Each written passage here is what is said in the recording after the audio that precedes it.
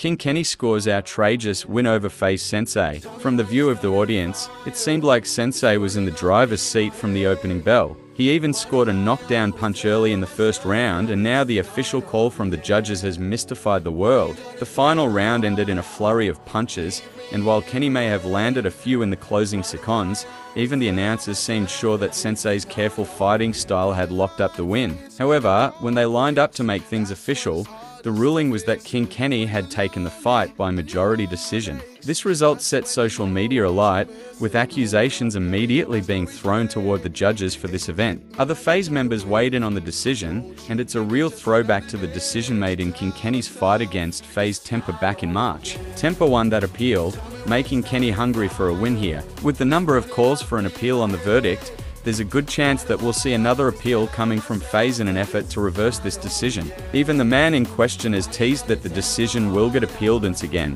While the King may have won the match according to the officials, it remains to be seen whether or not this result holds up to further scrutiny.